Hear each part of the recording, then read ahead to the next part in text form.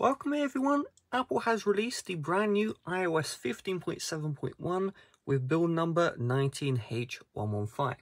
This is available to all iPhones which do not support iOS 16 or did not update to iOS 16, okay?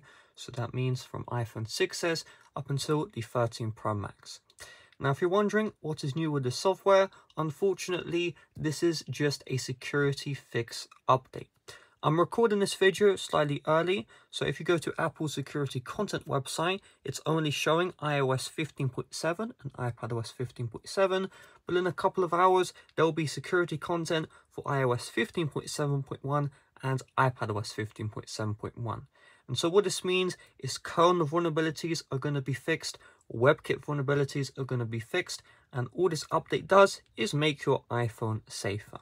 So there are no new features, but security fixes, which means if it isn't a hassle, you might as well update to the latest iOS to keep your iPhone secure from, vulnerabilities, from hack attacks. However, if you don't care about the security of your iPhone, there's no real point of updating. You're not going to get anything new. So keeping it short and sweet because there really isn't much here. With that being said, thanks for watching. See you guys later. Bye-bye.